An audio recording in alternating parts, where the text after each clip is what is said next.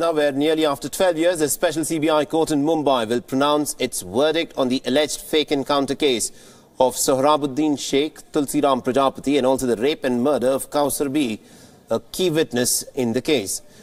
Now, Sohrabuddin and Prajapati had been killed in Gujarat in 2005 and 2006, allegedly in a fake encounter.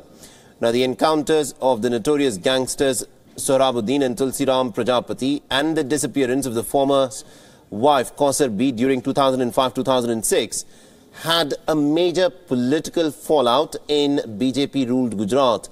Now, the prosecution has told the court that Sohrabuddin had connections with the Lashkar-e-Taiba and was conspiring to perhaps assassinate an important political leader, presumably the then Chief Minister and the present Prime Minister Narendra Modi.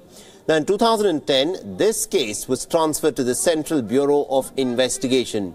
The special CBI court had also examined as many as about 210 witnesses during the trial, and then on the 5th of December, the court reserved its order.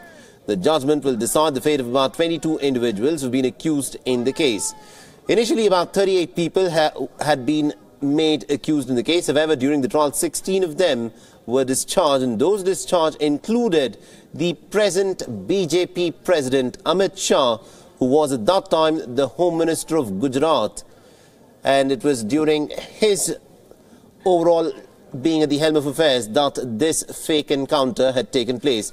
The former Deputy Inspector General of Gujarat and Anti-Terrorism Squad DG Vanzara and Gulab Chand Kataria, and now the present Home Minister of Rajasthan, and all of these people had in fact been at some point of time related to this case, who've now been discharged.